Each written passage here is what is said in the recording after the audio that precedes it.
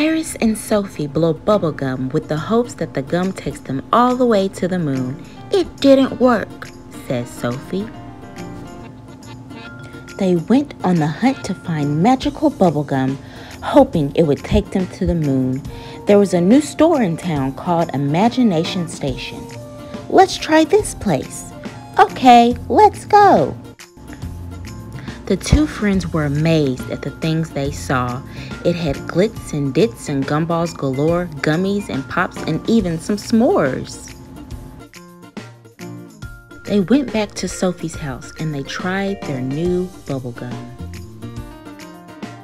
Oh my gosh, says Iris.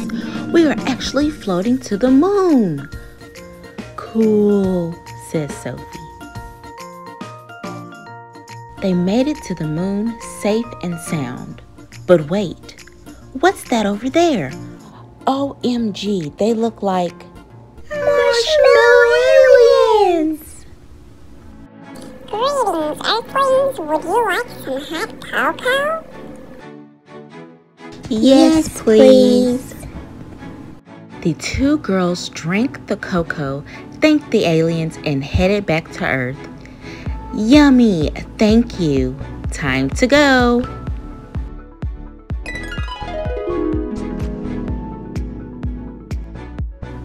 Wow, that was so much fun, Iris said. I can't believe we floated to the moon, Sophie shouts.